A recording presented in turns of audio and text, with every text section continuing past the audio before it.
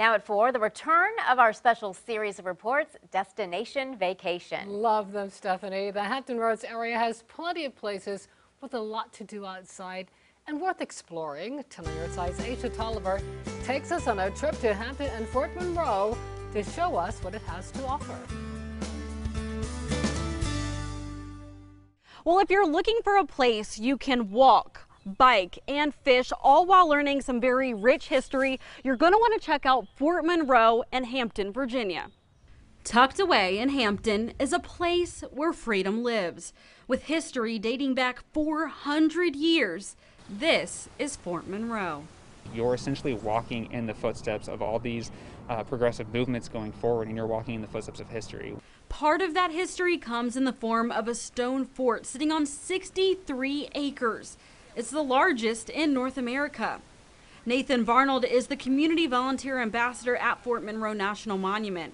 From military to African American, with accounts of American Indian history, he says Fort Monroe has a lot to offer. There are so many different chords of history, so many different chords of interest for an individual to come.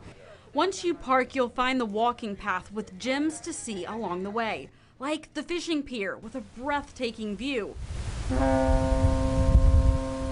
and batteries with old cannons you can touch. If you look closely, sitting in between the brick homes is another piece of history, the Old Point Comfort Lighthouse built in 1802. Used during the War of 1812, it's seen a lot, and now it's operated by the U.S. Coast Guard, helping boats navigate with its light every night. The lighthouse itself is a very unique feature here. There's a story that says before that work was constructed, there was someone out here in the 18th century that was manning this light that allowed the ships to come in. You can easily spend hours exploring it all. In the case you want to grab a bite to eat, just across the bridge is the National Historic District, Phoebus. Stroll along the bricks and hit the main strip. You'll find multiple local eateries, a theater, and boutiques to enjoy.